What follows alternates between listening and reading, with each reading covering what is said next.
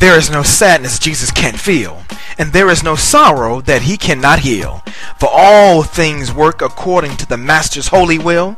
No matter what you're going through, remember that God is only using you.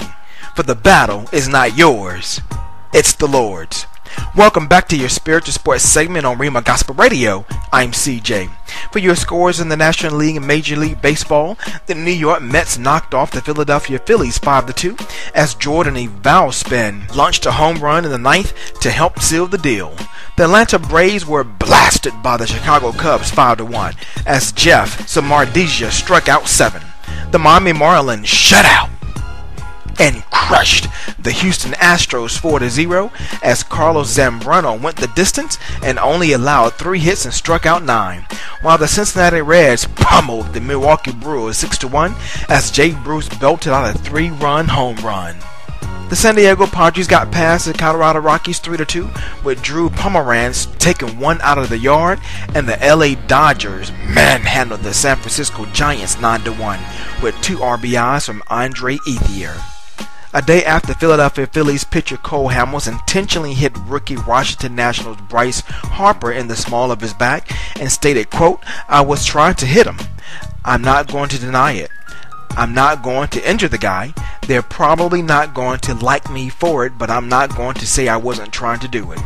I think they understood the message and they threw it right back.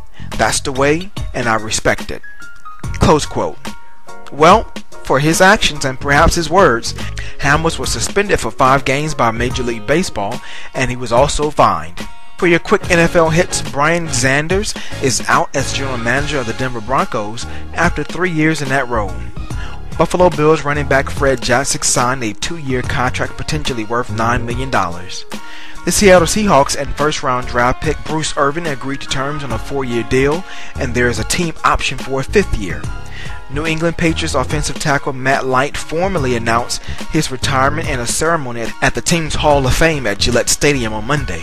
Oakland Raiders safety Tyvon Brandt signed a $6.2 million franchise tag tender on Monday and reported to off-season workouts with the team.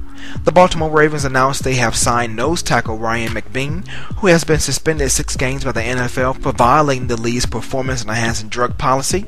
And finally, a Texas judge ordered Deion Sanders' estranged wife, Pilar, on Monday to stay at least 500 yards away from the former NFL star's suburban Dallas home in a ruling stemming from a scuffle between the pair last month, and Deion will also have custody of their kids for now. This sports segment was sponsored by Simple Church Ministry, where they are not the spectator sport we Christians call church. For more information on their philosophies and inner workings, please visit their website at simplechurchministry.org and make sure you follow them on Twitter at SimpleChurchMen.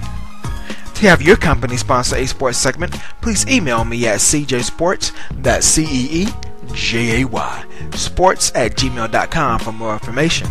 To catch archives of your spiritual sports segment, log on to my brand new blog site, CJSports.com, and be sure to follow me on Twitter at CJSports.